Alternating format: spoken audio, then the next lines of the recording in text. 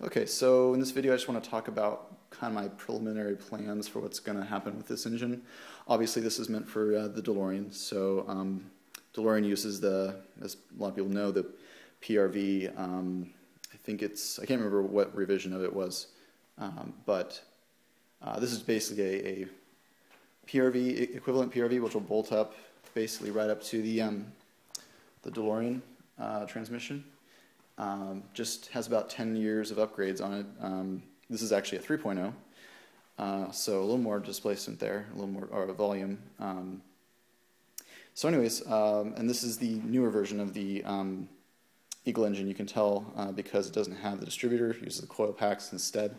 It's a little hard to see because everything's just gray, but you can also tell because the water pump here doesn't have little tubes, black tubes that go into the water pump, kind of like that and like that from each side.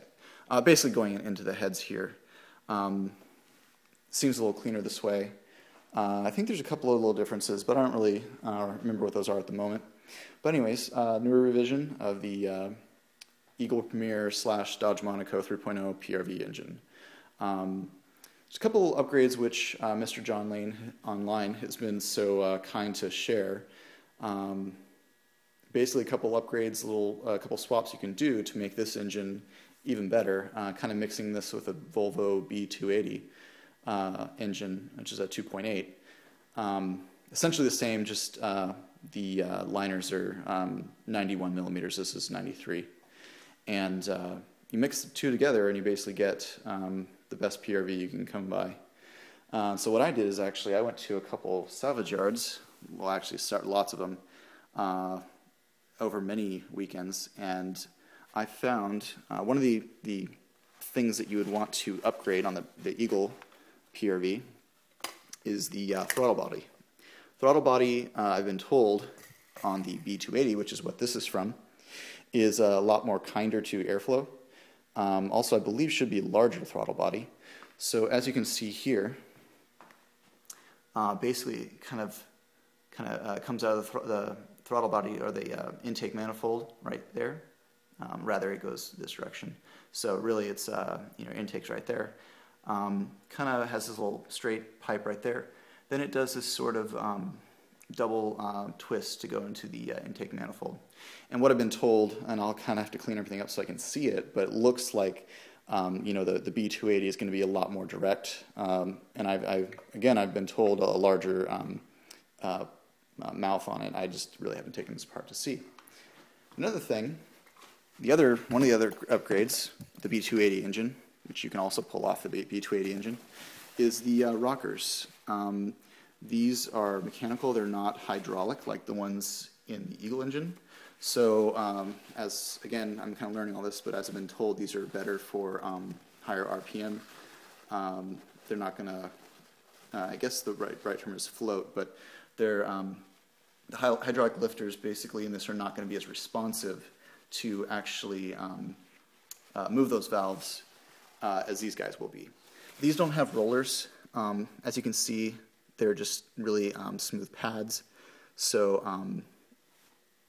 I think newer engines use rollers and stuff, but apparently this just works just fine for it. Now, another thing too that would be a good upgrade, which I have not gotten yet, is the cams for the B280 engine as well. They're a little more aggressive than the ones in the Eagle Premier engine, and those come from the B280F, which is the version that's in the United States, and a couple other countries. The B280E is the Euro version of essentially the same B280 Volvo engine, but its cams are even more aggressive. I've actually gotten a set of those to be shipped to me. So I'll be putting the B280F cams in the Eagle engine, using the B280F lifters as well as the throttle body.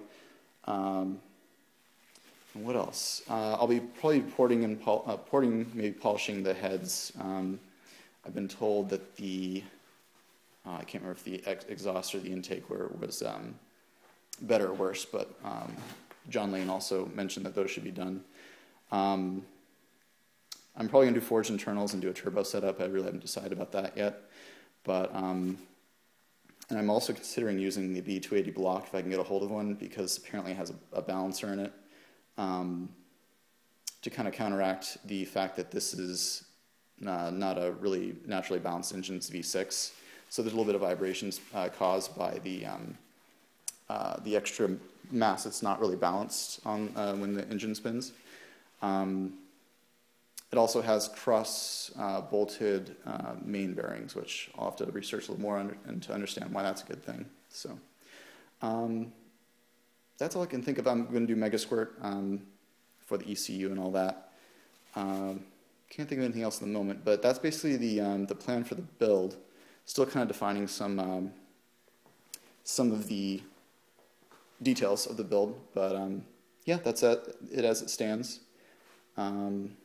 Thanks for watching.